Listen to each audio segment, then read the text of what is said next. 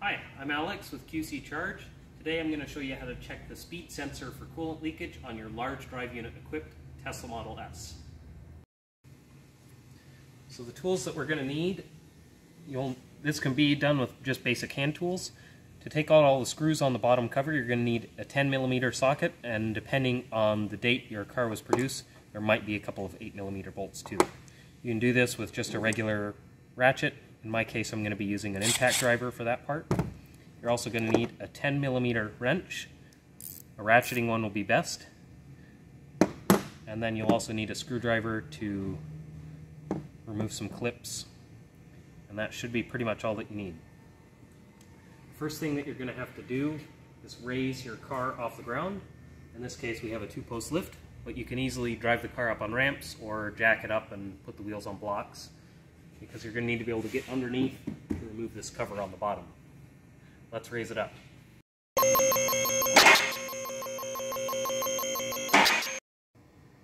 There are 19 bolts that hold the plastic cover down on this Model S. Most of them are going to be 10mm. In the case of almost all Model S's, depending on the exact build date, a few of them might be 8mm.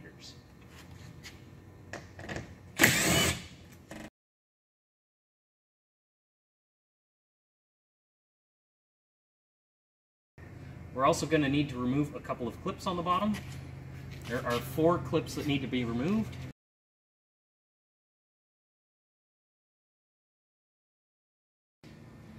So now we need to remove the bottom cover. These long pieces right here are clipped in. So you just need to sort of pry them back and forth a little bit. And then the whole piece can slide out and be removed.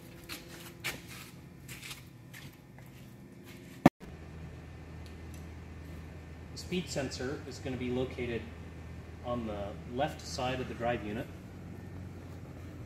right up in this little cavity here.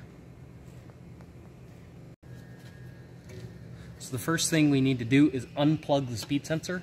It'll help to use a flathead screwdriver, and you're going to pry up the little tab, the locking tab for the plug, and you just kind of have to work it out of there. Sometimes they get jammed up with dirt, and they can be a little bit difficult to get out. There we go. So now that that's unplugged, we can remove the sensor. It's just held in with one 10mm bolt. You're going to want to use your 10mm wrench. A ratcheting one will be best, or easiest. And we just want to take out that bolt.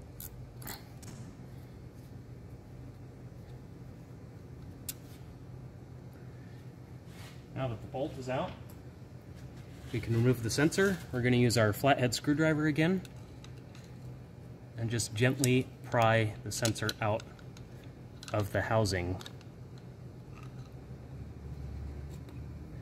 And there you can see our sensor. You can see it's got some goop and some coolant on it, which is not such a great sign. The other thing you can do is actually put your finger inside the hole, and you can see we have some moisture there inside. This car is going to be getting its drive unit rebuilt to fix that issue, hence why it's on the lift.